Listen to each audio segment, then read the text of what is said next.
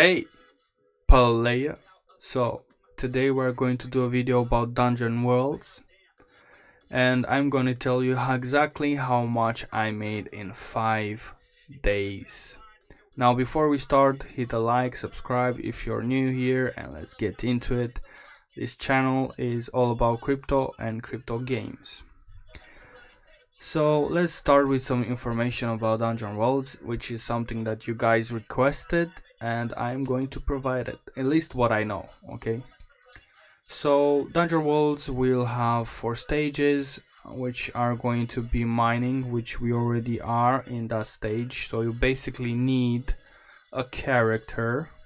Doesn't matter what rarity, obviously it matters with the power, but you need a character and a land. So like you can see right here, we have a character and a land, which in turn gives us uranium or whatever is on that land. Now this adds up every single second, I think, and gives you a total whenever you click on it. You can click once a day, you can click however often you want. From what I've seen, doesn't make much of a difference. As you can see, it stacks up every single second, or however, it's a short time basically, not a long time at all. Second would be leveling up.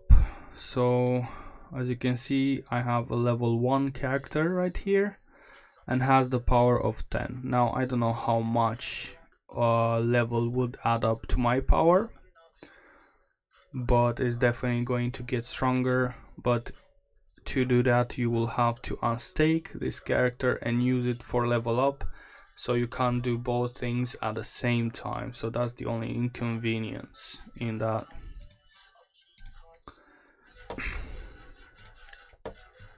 Right, so leveling up, and from what I understand, in the future you will need the wombat warriors for that as well. And the third is breeding. Now you will be needing characters from the same rarities, and you will have a cooling time until they will breed, and then again a cooling time until they can breed again, and so on and so forth. It's going to get longer every time you breed, and baby that's going to come out from that is going to be able to get a rarity up their parents or down, or even the same, but it's going to be a roller coaster. There's a big chance you will get a smaller rarity or whatever, you know, so that's a risk there. And the last but not the least is multiple dungeon, because that's why it says dungeon worlds. Now you'll be able to create your own dungeon, your own rules, supposedly.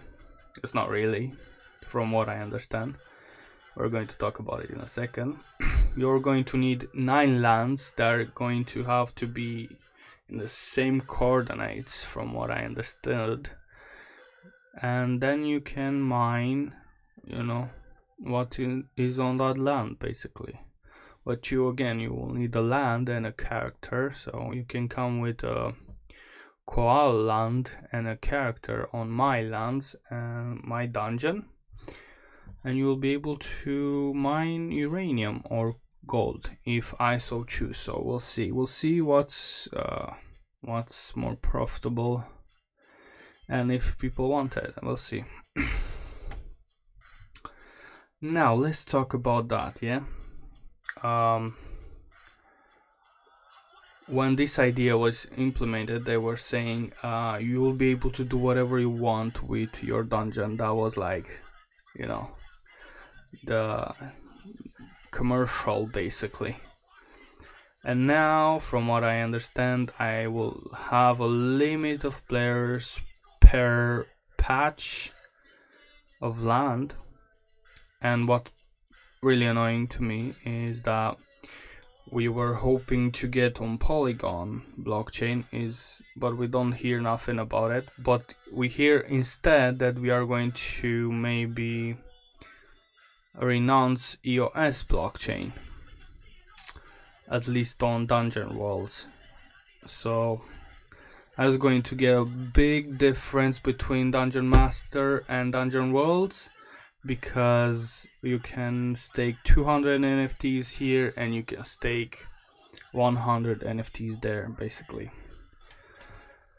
I don't like this idea at all. They said that it's going to be much more complicated, so that's why. But I see this as not cool at all, because it was complicated me working for that money as well. So I'm just saying, you know, I was promised something, as what a lot of people are feeling. Believe me, if they are not gonna get that, it's going to sting a couple of people.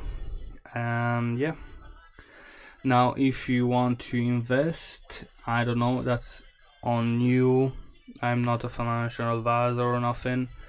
I just buy to get some NFTs and have some fun along the way, you know. And obviously I'm creating NFTs as well, so it's on you. Is it a good choice for you to get some uranium, get some gold, make some trades, you know? Are you going to get that value back? I don't know. Right now the markets are really low, and for obvious reasons, but I can't say nothing about it. So basically in 5 days we did 8 gold, something like that, and I would say, because I just claimed 16 wax every single day, something like that. You can do the math right there. I think it's pretty cool, 16 wax every single day, and basically 1 and some gold every single day. It adds up, you know, and it's cool. It's cool. I have gold, let's go. What's something I don't like about this is that the totally different. I see they're not combined, Dungeon Master and Dungeon Worlds. I do hope it's going to get at that point and maybe stop thinking about not including EOS. Thank you, please. Because definitely bought the lands with the idea that I can, you know, use Cursed Panda and for the pain meds, maybe even Polygon at some point, you know. So yeah, I sure hope, but it doesn't seem that way, and it's not cool. It's not cool. That's not cool. But there you go. So expect around 1 gold every single day if you have a gold land. And there you go. Maybe do not rush into buying characters, common characters. Maybe you can claim one for free later. I know it's not that expensive, but even so, if you don't have that crypto, you know, you might want to hold on. Okay, players, I hope I helped you guys with some of the questions that you had. Please leave a like, subscribe, and leave a comment with any kind of question that you have. I'm more than happy to answer it, or maybe even make a video about it like this one. Have a good one, player, and good luck in the chest later.